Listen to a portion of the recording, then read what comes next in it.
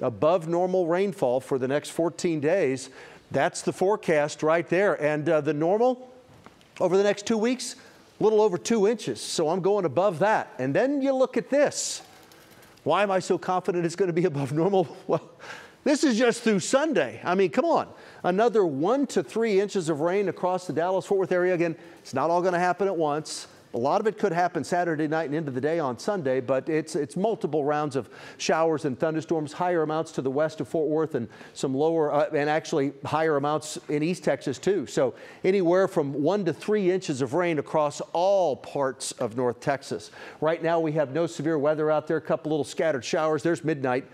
I have 30% of us seeing some rain overnight tonight. There's 7 tomorrow morning, a scattering of rain as we head through the day tomorrow. 30, maybe 40% of us see rain. Areas to the southeast. I mean, Mahia's had 7.5 inches of rain.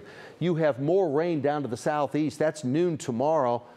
Even a little scattered thunderstorm activity in Dallas-Fort Worth. So 30% of us see rain tomorrow. 70% of us won't see any at all. 100% of us will be warm and will be humid.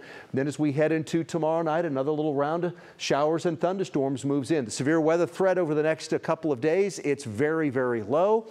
This is not a tornado outbreak situation like we saw in Iowa, Nebraska, and parts of the Midwest over the last week or so. But some gusty winds and small hail are possible. 68, muggy tonight. 30% of us see rain tonight and tomorrow. 82, a breezy, warm and humid day tomorrow. Rain coverage stays around 30% on Saturday. Saturday night, it's around 60 to 70%. Sunday, it's 70% of us see rain. Monday, 20%.